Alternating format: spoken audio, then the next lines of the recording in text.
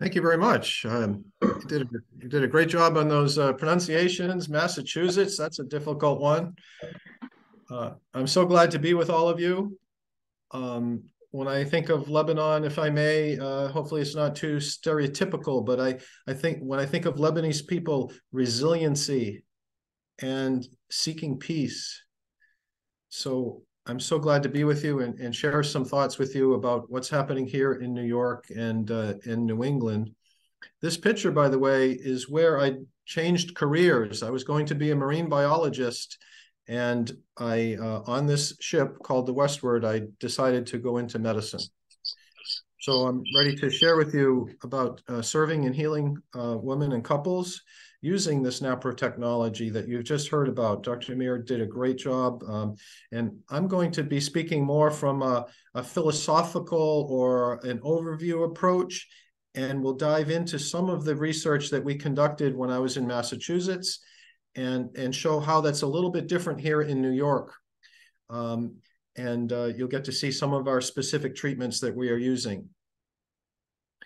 So as your MC explained, that I'm trained in family medicine, but over these past 40 years, I've become more and more expertise in treating women's health conditions, whether it be infertility, pelvic pain, unusual bleeding, premenstrual tension syndrome, a whole variety of things, even sleep disorders that can vary with various phases of the menstrual cycle. So these things that I've mentioned just now are symptoms. They are not diagnoses. So infertility is not a diagnosis. Infertility is a symptom of many underlying diagnoses. An example of that is if you were short of breath and you were to go to the emergency department, you would not want to come out just with an oxygen tank.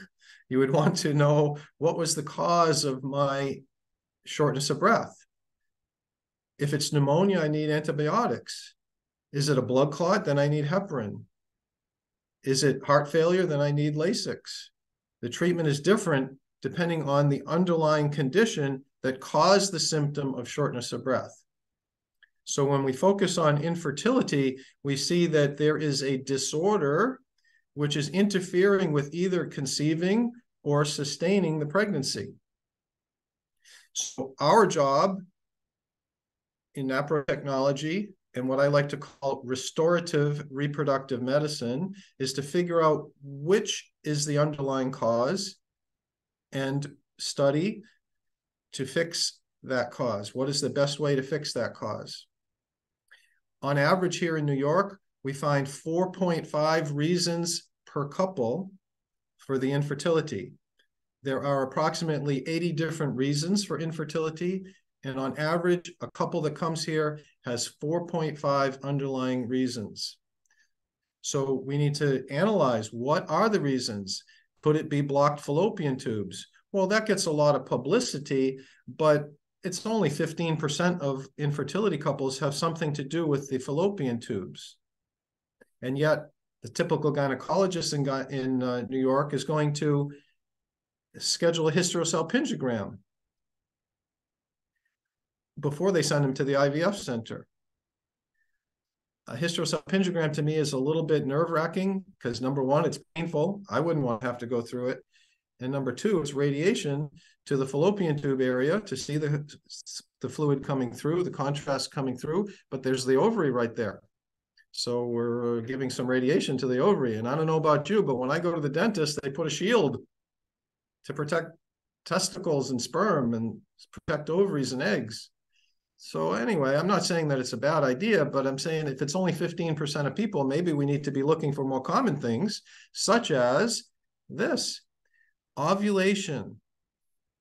Approximately 60% of the people in my clinic have ovulatory disorders. Many of them aren't even releasing the egg. They're having cycles. The gynecologist tells them, oh, you're ovulating, obviously, because you're having menstrual periods. Or I did a progesterone level and it was positive. It was above 4. Therefore, obviously, you're ovulating. No. You have obviously had an ovulatory event such that you're now making progesterone, but it doesn't mean that you've necessarily released the egg. That's a big assumption. Another problem might be implantation. It is so common that people would have chronic endometritis. The lining of the uterus is inflamed. The most common reason for that, I believe, is endometriosis. And again, about 60% of the couples that come here have endometriosis.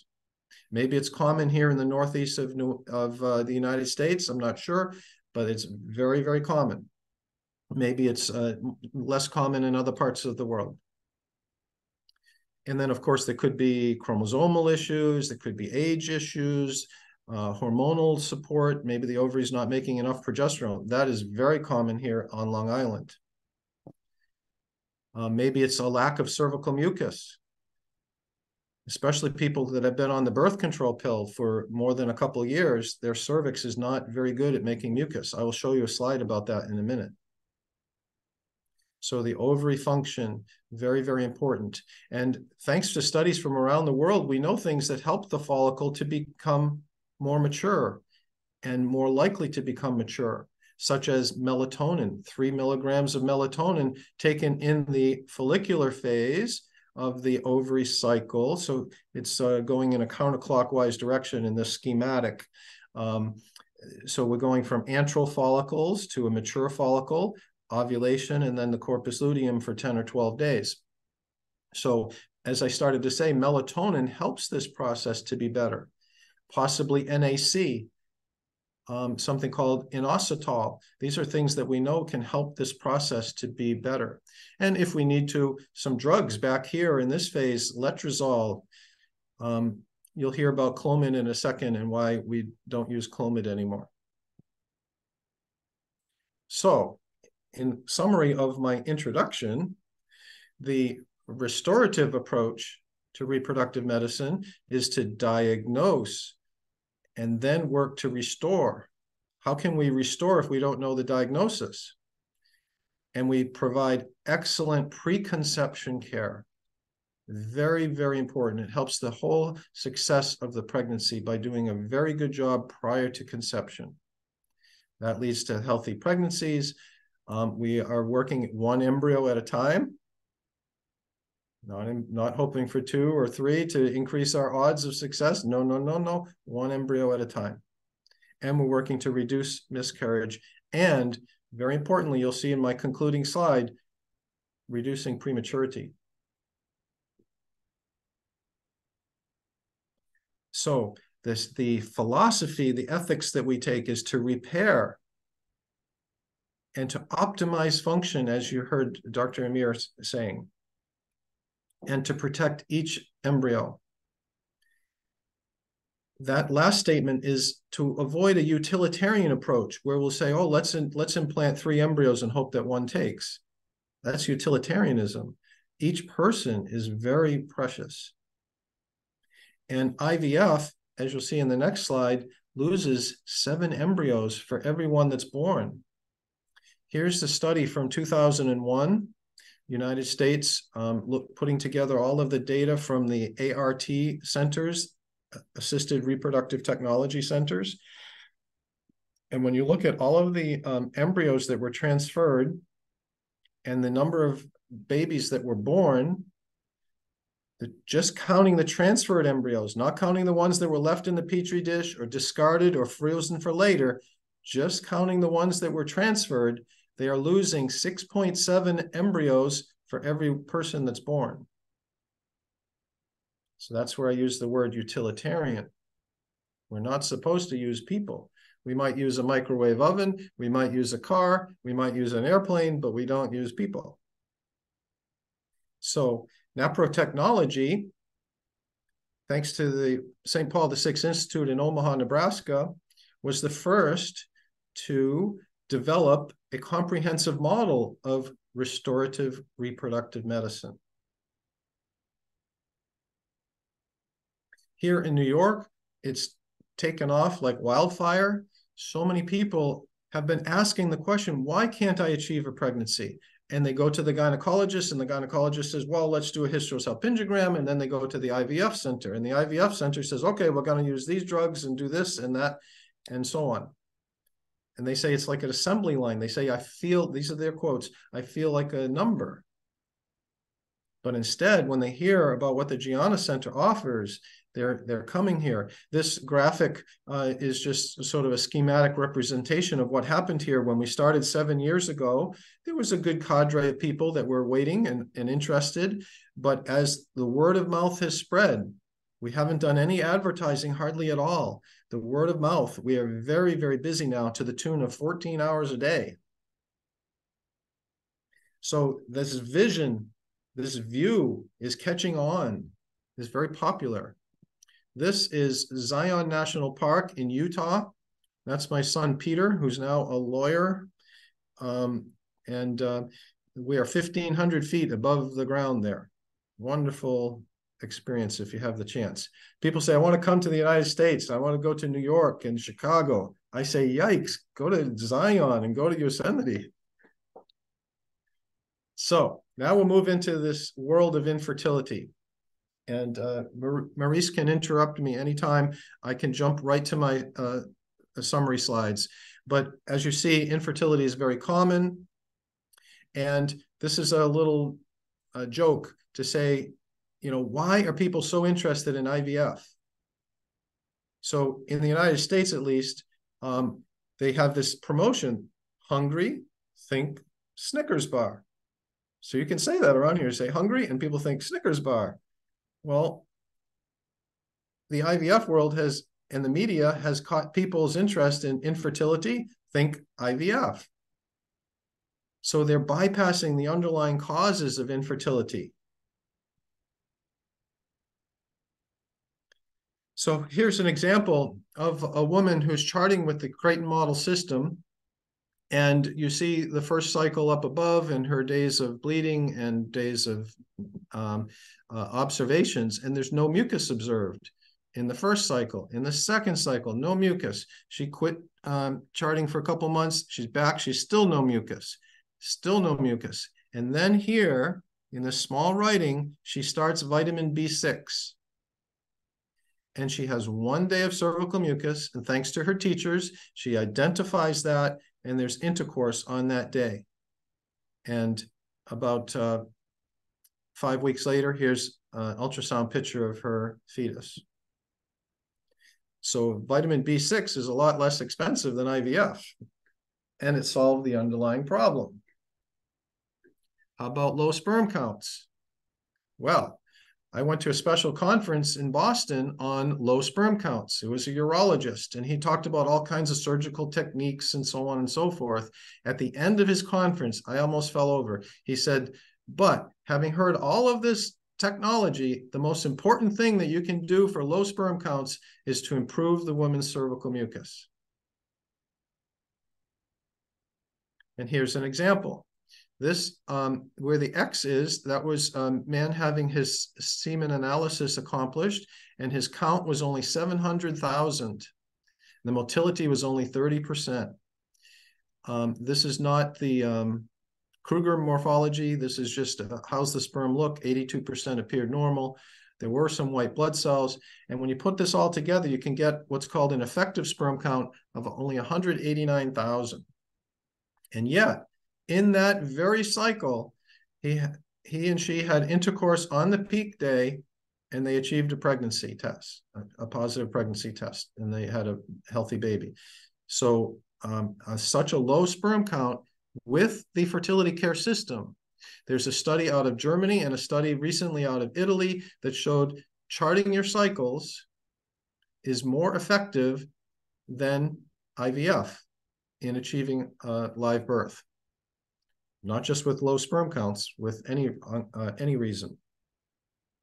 Polycystic ovary, you just heard some presentations about this.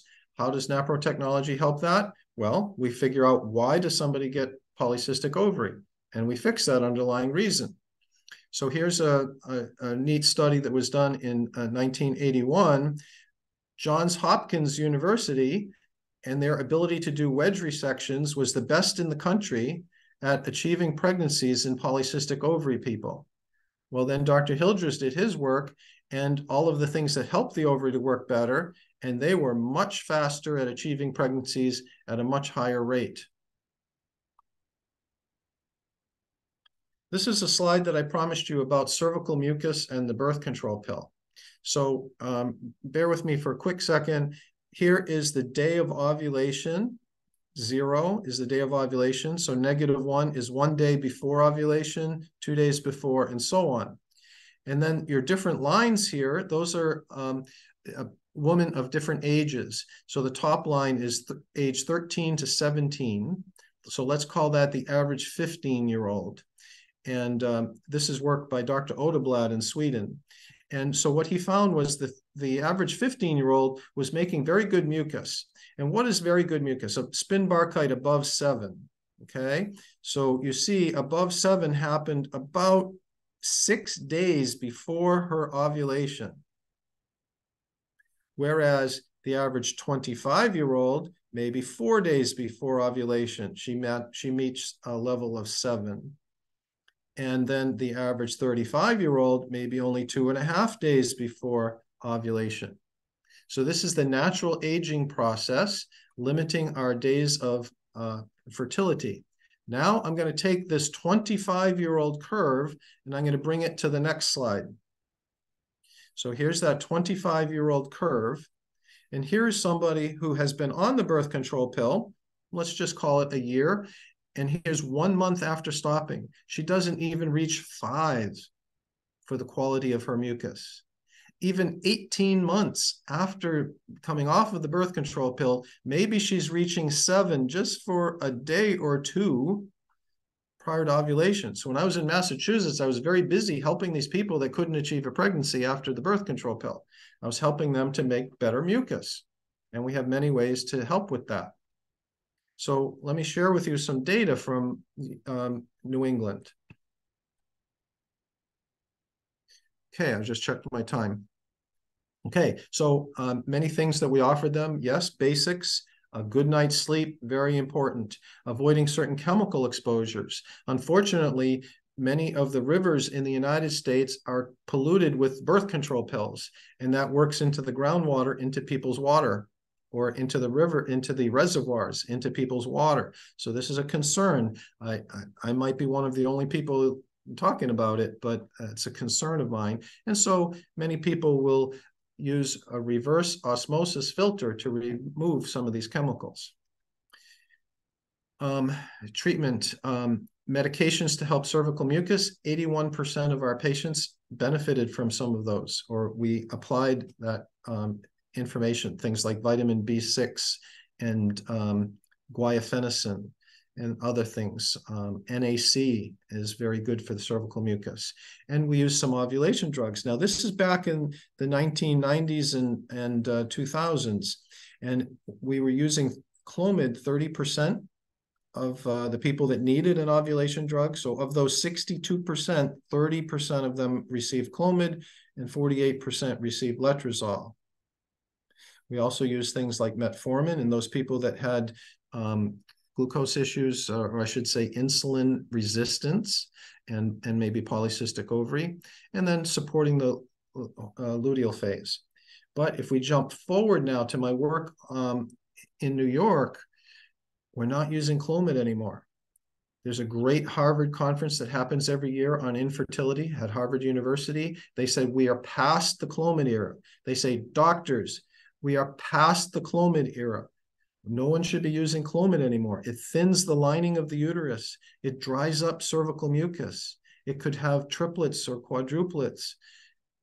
Whereas letrozole, guided correctly, may be monitored with ultrasound, can generate 1 mature follicle at a time.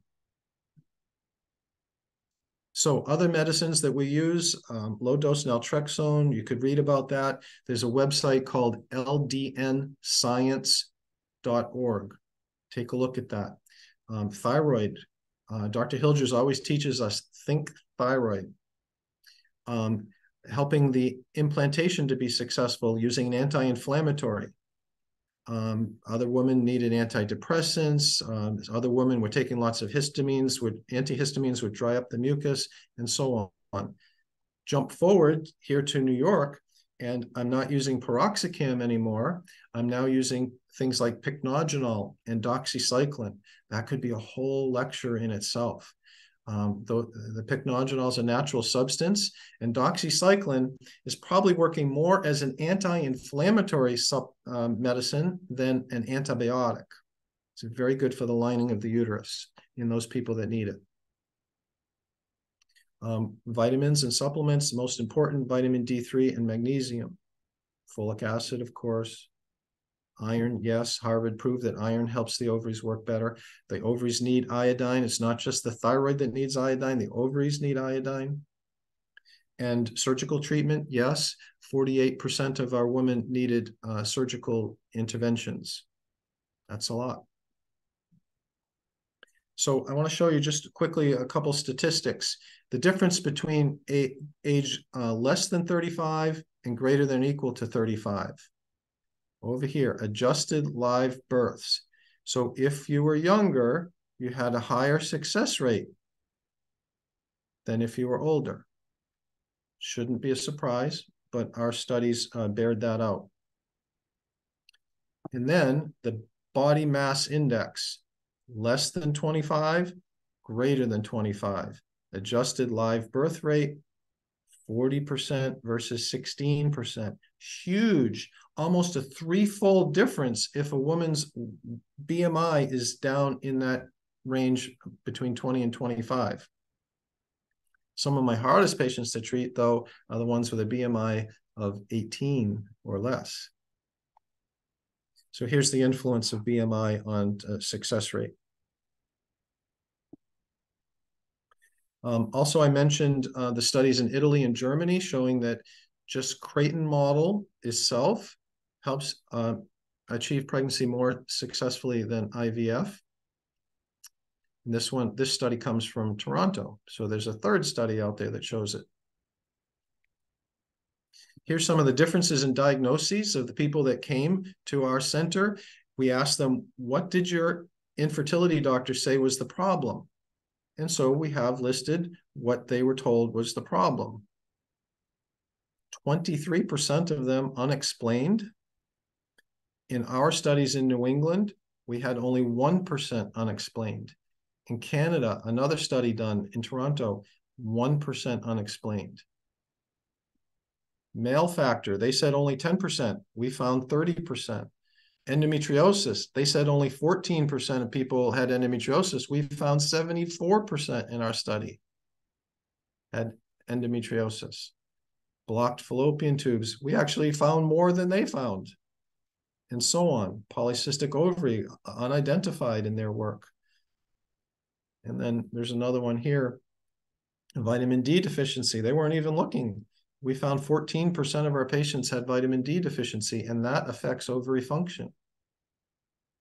Limited cervical mucus, look at the difference there. P-value, oh my goodness. So this is what I say is excellent preconception care, figuring out what needs to be optimized. So Maurice, I'm ready to summarize. And this slide maybe is a little bit busy, but it's to prove a point. In New England, my success rate at live birth was only 29%. That's still better than an IVF process, but I was a little bit disappointed. But in New England, I did not have access to women getting a follicular ultrasound series. So I was naturally held back from pushing the ovary with things like letrozole, because it would be the worst press in the world to have a quadruplet pregnancy and people talking about selective reduction and things like that. So I was sort of held back. Here in New York, completely different story. We have an imaging center in almost every town that is organized to understand what we need the ultrasonographer to find. And so here, our live birth rate is approaching 60%, quite a difference. And so that can be summarized here. Without ultrasound series, we're kind of hampered. With the access to a follicular ultrasound series, checking an ultrasound like cycle day 10, 11, 12, and seeing if the follicle is able to be mature. And if so, I don't need letrozole. If it's not able to be mature, I give letrozole. Also, I want to see, does it rupture correctly? If it doesn't, I need to give them something like Ovidrel, which is HCG injection. This we spoke about, age under 35 and BMI under 25, much more success. In the meanwhile, we had only 2 sets of twins in the 25 years of this study that was done in New England. So our study adds to the growing literature showing that restorative reproductive medicine is a wise approach to infertility. It suggests that the restorative reproductive medicine can be done in a primary care setting. I'm a family physician. And supports that the treatment results in healthy births. I'm going to show you that in a second. Here it is. Our prematurity rate, high risk for prematurity, infertility couples are at high risk. Our prematurity was 8% in this 25-year study. Whereas in Massachusetts, where we were, the state average was 8.6%.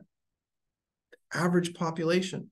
So we brought a high risk population, chance of prematurity below the average risk, because of very good preconception care. The things that lead to infertility are also the things that lead to prematurity in many situations. IVF, the next line, bypasses that. It doesn't pay much attention to these things. Their prematurity rate in Massachusetts, just limiting to the singleton pregnancies, not the twins and triplets, just the singleton pregnancies, they had a prematurity rate of 31%. The same state, the same obstetrical care, 31%. The IUIs, intrauterine insemination, had 16%, still double what ours was. And so our rate at 8% was almost 1/4 of the IVF rate.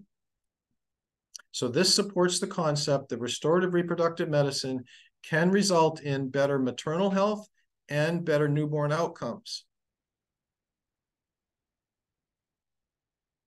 And my last slide. This is very important. In the United States, we got insurance companies. In other countries, you're dealing with government health care, things like that. No matter who you're talking to, they want to increase value, the value of the dollar and the success rate of the outcome.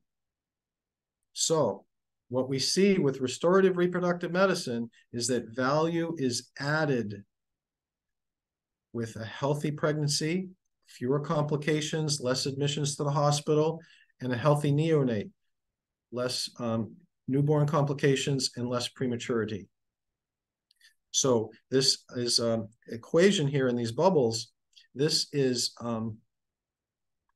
I worked in the insurance industry for a while, and they talk about this equation, that if we can improve the quality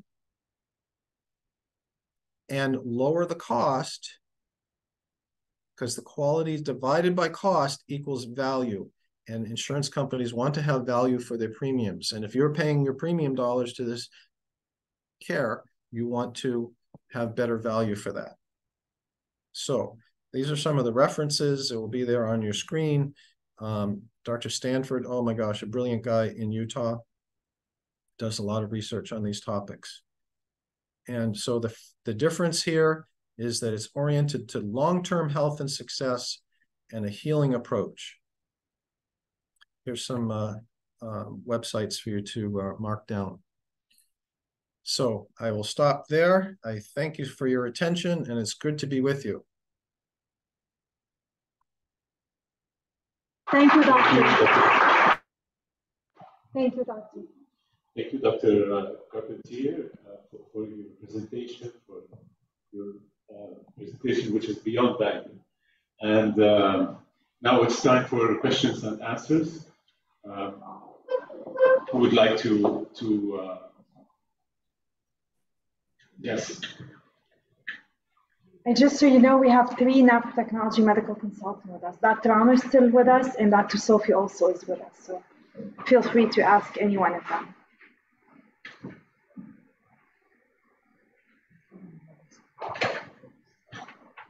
Thank you, Doctor, for this really excellent presentation. I'm also a family physician, and thank you for showing us that NaProTECHNOLOGY is not a foreigner to medicine, but it rather sheds light on maybe because we are underdiagnosing or not looking for the causes for medical problems. However, I would like to ask you, are you backed up with evidence regarding the treatments you are suggesting? You know, with the lawsuits that are being done against physicians regarding surgical procedures, regarding giving medications, do we have really evidence-based research regarding these issues? For example, am I medically backed up with evidence if I have a patient who is infertile to give her vitamin B6 or melatonin or something like this? Am I backed up, or will I face a lawsuit if it doesn't work? Thank you. Okay, great. So the evidence is growing, and much of the evidence comes from research around the world, not necessarily the United States. The United States is enthralled with the IVF movement, and so we have to look elsewhere oftentimes. But the National Institutes of Health here has shown vitamin D3. Oh my goodness. A man who has a low sperm count, if he takes vitamin D3, he is 3 times more likely to achieve a pregnancy. We have research, tons of research on metformin, and even continuing metformin into pregnancy to reduce complications, not just gestational diabetes, but possibly also the chance of miscarriage and even possibly reducing the chance of preeclampsia. That one's being debated. The Harvard University study or the Harvard University Infertility Conference, I try to go every other year. It is excellent. People from around the world gathering to hear the latest research that's happening. For instance, from Columbia University in New York City, they found that the best treatment for chronic endometritis is doxycycline. Over my career, that has been a question for 30 years of what is the best treatment for doxycycline. They tried all kinds of combinations of antibiotics, even intravenous antibiotics, and they couldn't come up with a satisfactory answer until Columbia and a study in Italy showed that doxycycline is very helpful. Doxycycline turns out to be a molecule that I think of it as a figure of 8. It kills germs with this side, and it's anti-inflammatory with this side. Very, very successful and proven by endometrial biopsies. And the list goes on and on and on. And so we're trying to gather this information together, but the IVF industry is very powerful with money. And we are busy in practice, as I said, 14 hours a day trying to publish this stuff. And so Dr. Joseph Stanford and the International Institute for Restorative Reproductive Medicine is trying to have doctors like me that are scattered around the world submit their cases, submit their data, not just individual cases, but data to this program that's going to be called STORM, STORRM. The RRM is Restorative Reproductive Medicine. Just like in the United States, the IVF centers have to report to the federal authorities. What about the guidelines from the ACOG? Why don't we have new guidelines integrating these updates? Why aren't they being used? And what about medical students and residency programs? It's very important, you know, in medical school and residency programs, we encourage our young physicians to really have a holistic approach to their medical cases. How can we integrate NaProTECHNOLOGY into residency programs and integrating it in medicine rather than having it as a single entity to just attend lectures regarding that? Yes, this is excellent question. I feel like I don't want to, when I die, I don't want it to all disappear kind of thing. It's not just on me, of course, but when we die, we don't want it to disappear. We want the medical students to be exposed to that, right? So there's a group called FACTS, F-A-C-T-S, FACTS. You should look this up, sharing the information about fertility care in medical school. They started by interviewing medical students, and they said, how many of you would be comfortable teaching somebody about natural family planning or restorative reproductive medicine if it was your patient? How many would you be comfortable? And only about 5% were comfortable. And then they said, how many of you, understanding what it is now, think your patients should have access to this? And 85%. So they said there's a big knowledge gap in the medical schools. Only 5% feel comfortable and 85% think it's important. So FACTS is trying to get into the medical schools and teach them. It's evidence-based information. It's available out there, okay? But we just got to bring it into the medical schools in an evidence-based fashion. So good question. Any other question? Right. Allow me to thank you, Dr. Carpentier.